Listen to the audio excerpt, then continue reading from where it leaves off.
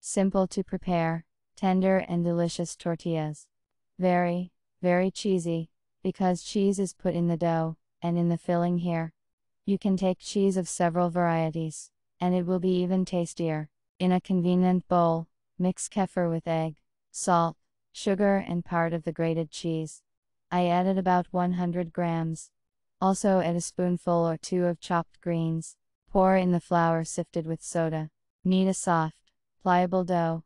Flour may take a little more. Roll the dough into a ball, and cover with a bowl. Let it lie for 15 minutes. During this time, grate the cheese for the filling. Feel free to take 2, 3, 4 types. It will only taste better.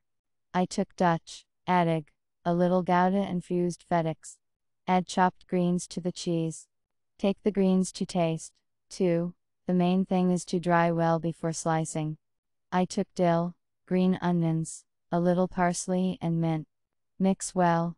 The filling is ready. Cut off pieces the size of an average egg, from a common bun of dough. Keep the rest of the dough under the lid. Roll out each piece into a thin cake. Put a little filling in the middle. Gather the edges of the dough to the middle in a knot. Pinch well and roll out again into a flat cake, according to the size of the pan. Fry the tortillas in a well-heated frying pan with a little oil, turning them over. The cakes first swell, then gradually fall off. I'll give you a tip. It's better to fry such tortillas in a frying pan without non-stick coating. Then the tortillas will fry faster, and will be rougher. Put ready-made tortillas on a grate or paper.